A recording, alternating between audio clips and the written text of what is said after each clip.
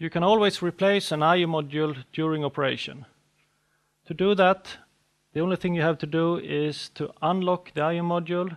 By doing that, you also deactivate the I/O module, and it's safe to take it out from the termination unit.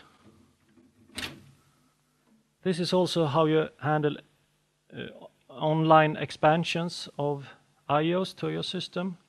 You prepare with an empty termination unit like this, and you can online configure that position and put the I/O module on later when you need it.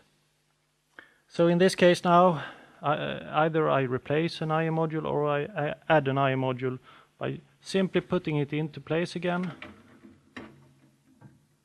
and then activate it using the activation tab.